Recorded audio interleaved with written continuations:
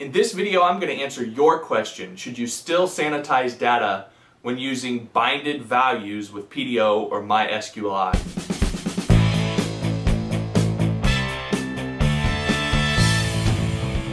Hey everybody, what's up? John Morris here with another episode of John Morris TV. And in this episode, I'm going to answer one of your questions. So I recently received a question from Graham Midgley, and what Graham was asking was, should he still use MySQL real escape string when binding values with PDO or MySQL?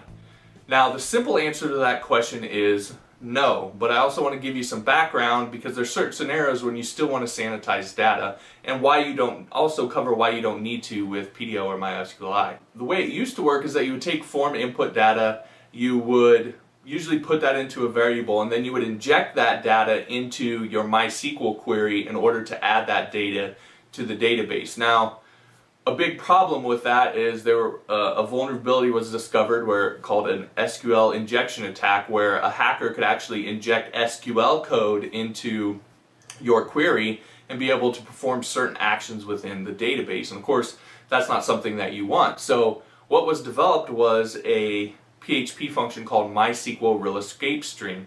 And essentially what that would do is it would escape or sanitize any kind of input data and make it safe so that no SQL injection attacks could occur on that particular piece of data. Now, again, that wasn't 100% foolproof, but that really became the standard way that you would protect against SQL injection attacks. But with PHP 5, the PHP developers introduced a full class for MySQL functions.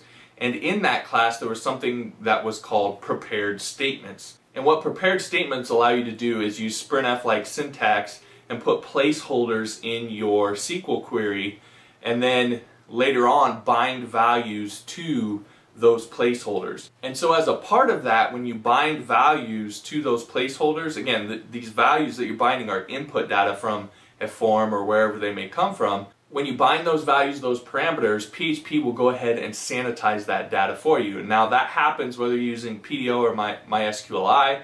It happens whether you're using bind value, bind parameter, or just using the execute statement to bind values.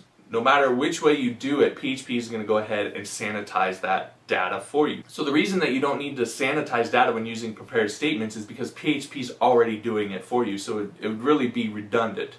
Now, I want to make sure that I clarify some things and kind of give you a catch-all, because there's a lot of different creative ways that you may be creating queries, and there's lots of people doing lots of things, and so I want to make sure that there's kind of a catch-all out there. And what I mean by that is that if you are using bind value, bind parameter, or the execute method to bind values to a placeholder in your query, then the sanitation is being done for you.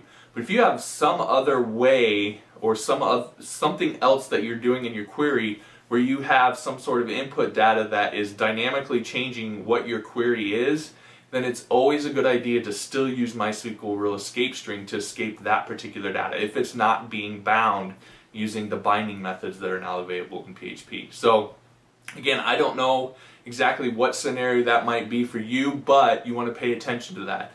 Values that are bound using bind value, bind parameter, or the execute method are being sanitized for you, so you don't really have to worry about it. Anything else that you might do, then you want to go ahead and you want to escape that data using MySQL real escape string. So again, that's the answer to your question, Graham. In the majority of cases, when you're binding values, you do not need to use MySQL real escape string because the sanitation is already being done for you. So hopefully that answers your question. Now, if you have a question, I want to try to answer it for you. You can tweet me at JPMorris on Twitter.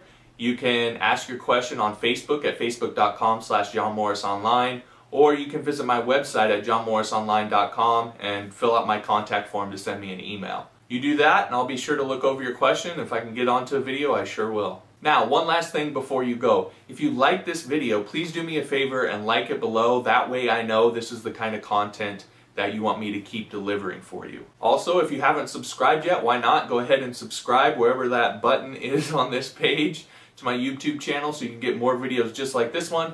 If you know someone who would benefit from this video, I'd sure appreciate it if you'd share it with them. Again, thanks for watching today's episode, and I'll talk to you next time.